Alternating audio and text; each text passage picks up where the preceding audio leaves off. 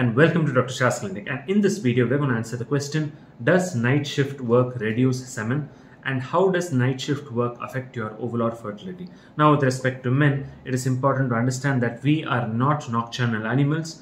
We are fundamentally and biologically not designed by nature to work throughout in the night. So, say if you're working in a night shift job from say that starts at about 12 o'clock or 11 o'clock in the night and that goes all the way till about 6 or 7 in the morning, what's basically going to happen here is that you're going to miss out on both your REM sleep as well as the NREM sleep, which is very, very important.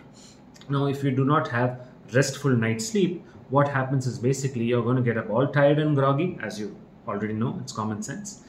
But what happens more importantly from a fertility viewpoint is that you will notice low semen volume.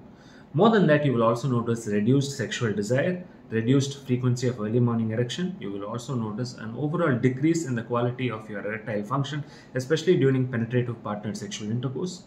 Not just that, you will also notice that if you do a semen analysis, you will notice low sperm count, you will notice low sperm motility, poor sperm morphology, as well as increased amount of sperm DNA fragmentation index, which will all lead to increased chances of male infertility issues, more so when you're trying for a child.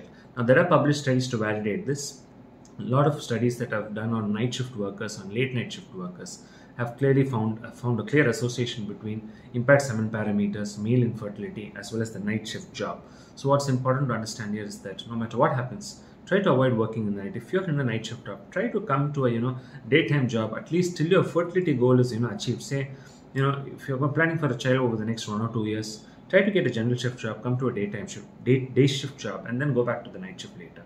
But what's also interesting, and here's a bonus point, is that long-term studies have actually shown an association between night shift work as well as an increased risk of obesity and cardiovascular mortality. That is, if you're going to work in a night shift job, you're definitely going to be obese, you will tend to develop obesity, and you will also tend to have a high risk of cardiovascular events along with diabetes, systemic hypertension, and a range of other issues. So fundamentally, is it worthwhile working in a night shift job, more so when you're trying for a child?